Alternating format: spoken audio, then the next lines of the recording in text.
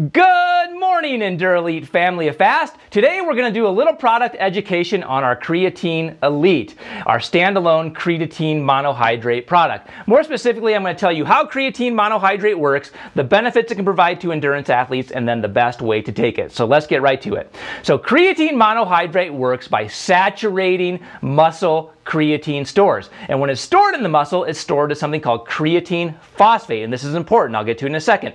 As we exercise, we break down something called ATP for energy. When this ATP is broken down, we're left with something called ADP. Now, here's where creatine comes in. Creatine phosphate stored in the muscles will actually donate a phosphate group to this ADP to reform ATP or energy. So in the simplest sense, creatine monohydrate works by rapidly replenishing ATP so you can exercise longer for stronger. Now, what about the benefits of creatine monohydrate? In the past, creatine has mostly been thought to be used by the gym crowd, but it has some unique advantages for endurance athletes. More specifically, it can increase muscular power, muscular strength, muscular endurance. It can act as a hyperhydrator. It can also have some unique brain boosting benefits because besides being stored in the muscle, creatine is actually stored in the brain.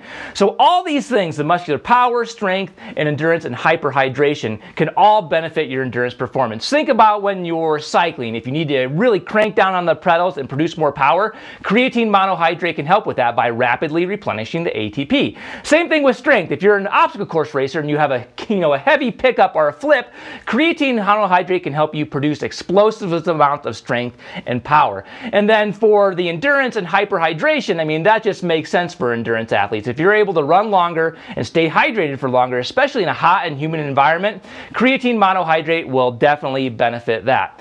Now, the best way to take creatine monohydrate is to take anywhere from 2.5 to 5 grams daily, basically every day. There's no loading period required. And creatine monohydrate is one of those ingredients that you have to load to get the benefit. You can't just take it one time and expect to get these benefits of the creatine monohydrate. Now, the range as far as the dosage is the 2.5 to 5.